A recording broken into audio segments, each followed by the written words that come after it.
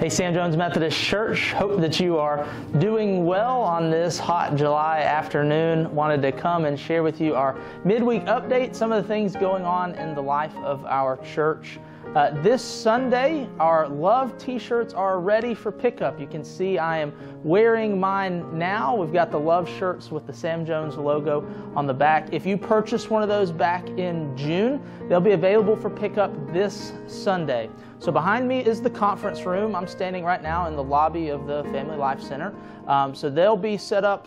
Folks from Live 2540 will be here all Sunday morning. They're going to be here before and after every service. So all you'll need to do if you've ordered one is come to the conference room, give them your name, and they will give you your t-shirts. There are a few extras. We bought a few extras, and so about 20 or so. So if you didn't get a chance to buy one and you would like one, there's a limited quantity, limited sizes, so get here early and you might could get one for your size. We're encouraging folks, if you bought one, to wear these next Sunday, July 30th, to our Serve Sunday. If you don't have one of these, any Love shirt will do, and if you don't have any Love shirts, still please come. It's going to be a great time of service. Speaking of which, the 30th is our next Serve Sunday. We're going to be partnering with Live 2540. In your bulletin, you'll see kind of an explanation of some of the projects we're doing.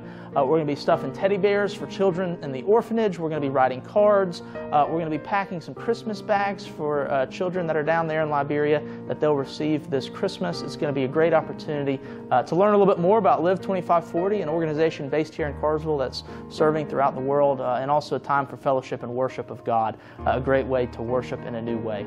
There's lots going on that weekend, so we've got Serve Sunday on that Sunday. We've got a work day on that Saturday, so that's July 29th. Get here around 8:30.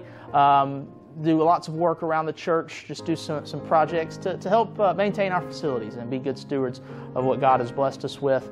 And then on the 30th again, we've got a lot that afternoon, something for all ages really. We've got a hymn sing at 1.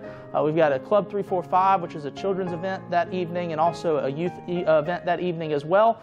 So if you're in those ages or that interests you, check the bulletin for more details. That'll be on the website as well. Again, something for everybody to do that weekend. We're really looking forward to having you here that weekend, but we're also looking forward to this Sunday. Bill Archer is going to be preaching this Sunday. He's going to be bringing the message for us, and we're really looking forward to that. So we'll see you on Sunday, and hope you have a great week.